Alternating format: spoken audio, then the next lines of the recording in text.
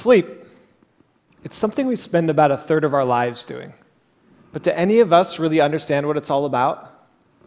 2,000 years ago, Galen, one of the most prominent medical researchers of the ancient world, proposed that while we're awake, our brain's motive force, its juice, would flow out to all the other parts of the body, animating them, believing the brain all dried up. And he thought that when we sleep, all this moisture that filled the rest of the body would come rushing back, rehydrating the brain and refreshing the mind. Now that sounds completely ridiculous to us now. But Galen was simply trying to explain something about sleep that we all deal with every day. See, we all know based on our own experience that when you sleep, it clears your mind. And when you don't sleep, it leaves your mind murky. But while we know a great deal more about sleep now than when Galen was around, we still haven't understood why it is that sleep, of all of our activities, has this incredible restorative function for the mind.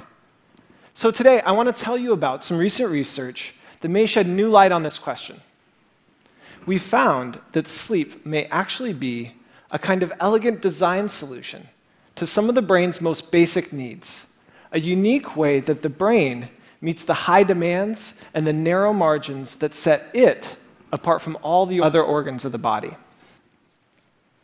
So almost all the biology that we observe can be thought of as a series of problems and their corresponding solutions. And the first problem that every organ must solve is a continuous supply of nutrients to fuel all the cells of the body. In the brain, that is especially critical. Its intense electrical activity uses up a quarter of the body's entire energy supply, even though the brain accounts for only about 2% of the body's mass. So the circulatory system solves the nutrient delivery problem by sending blood vessels to supply nutrients and oxygen to every corner of our body.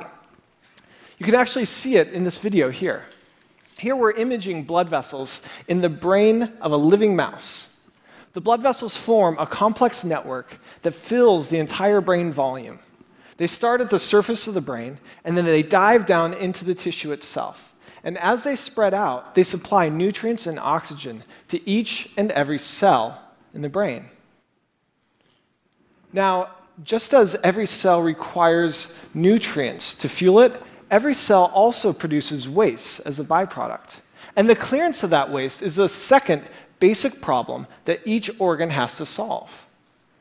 This diagram shows the body's lymphatic system, which has evolved to meet this need. It's a second parallel network of vessels that extends throughout the body. It takes up proteins and other waste from the spaces between the cells. It collects them and then dumps them into the blood so they can be disposed of. But if you look really closely at this diagram, you'll see something that doesn't make a lot of sense.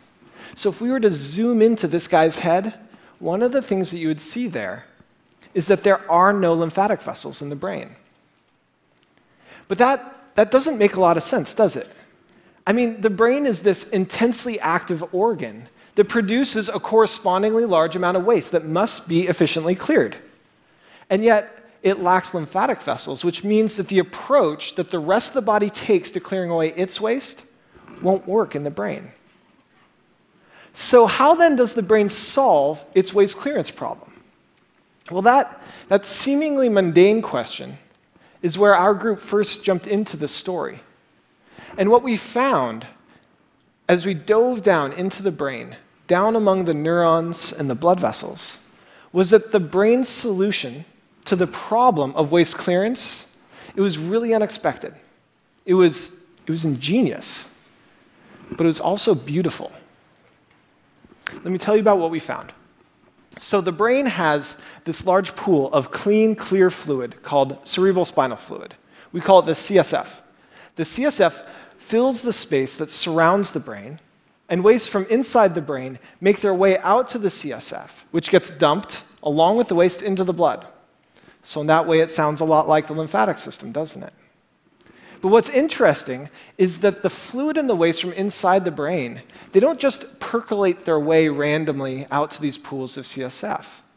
Instead, there is a specialized network of plumbing that organizes and facilitates this process. You can see that in these videos. Here, we're again imaging into the brain of living mice. The frame on your left shows what's happening at the brain's surface, and the frame on your right shows what's happening down below the surface of the brain within the tissue itself. We've labeled the blood vessels in red, and the CSF that's surrounding the brain will be in green. Now, what was surprising to us was that the fluid on the outside of the brain, it didn't stay on the outside. Instead, the CSF was pumped back into and through the brain along the outsides of the blood vessels. And as it flushed down into the brain along the outsides of these vessels, it was actually helping to clear away, to clean the waste from the spaces between the brain cells. If you think about it, using the outsides of these blood vessels like this is a really clever design solution.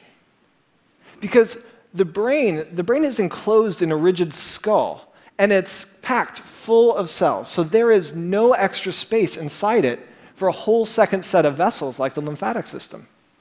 Yet the blood vessels, they extend from the surface of the brain down to reach every single cell in the brain, which means that fluid that's traveling along the outsides of these vessels can gain easy access to the entire brain's volume.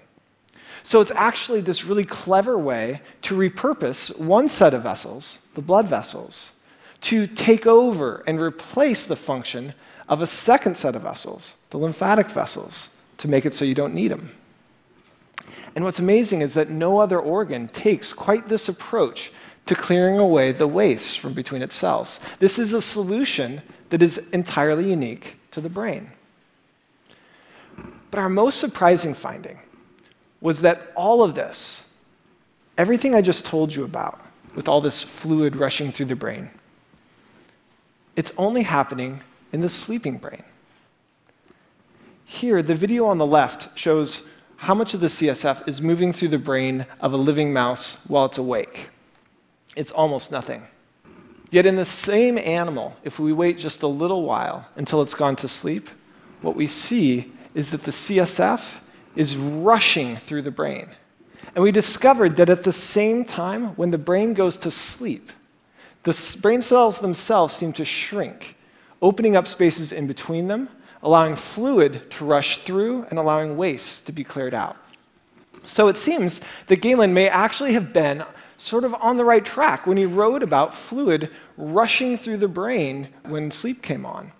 Our own research, now it's 2,000 years later, suggests that what's happening is that when the brain is awake and is at its most busy, it puts off clearing away the waste from the spaces between its cells until later.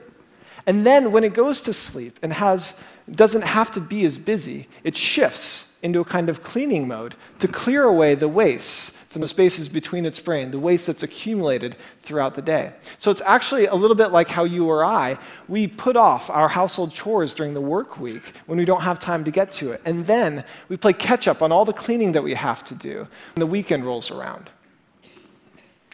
Now, I've just talked a lot about waste clearance, but I haven't been very specific about the kinds of waste that the brain needs to be clearing during sleep in order to stay healthy. The waste product that these recent studies focus most on is amyloid beta, which is a protein that's made in the brain all the time. My brain's making amyloid beta right now, and so is yours. But in patients with Alzheimer's disease, amyloid beta builds up and aggregates in the spaces between the brain cells instead of being cleared away like it's supposed to be. And it's this buildup of amyloid beta that's thought to be one of the key steps in the development of that terrible disease. So we measured how fast amyloid beta is cleared from the brain when it's awake versus when it's asleep, and we found that indeed, the clearance of amyloid beta is much more rapid from the sleeping brain. So if sleep, then, is part of the brain's solution to the problem of waste clearance, then this may dramatically change how we think about the relationship between sleep, amyloid beta, and Alzheimer's disease. A series of recent clinical studies suggests that among patients who haven't yet developed Alzheimer's disease, worsening sleep quality and sleep duration are associated with a greater amount of amyloid beta building up in the brain. And while it's important to point out that these studies don't prove that lack of sleep or poor sleep cause Alzheimer's disease, they do suggest that the failure of the brain to keep its house clean by clearing away waste like amyloid beta, may contribute to the development of conditions like Alzheimer's. So what this new research tells us then is that the one thing that all of you already knew about sleep, that even Galen understood about sleep, that it refreshes and clears the mind, may actually be a big part of what sleep is all about. See, you and I, we go to sleep every single night, but our brains, they never rest.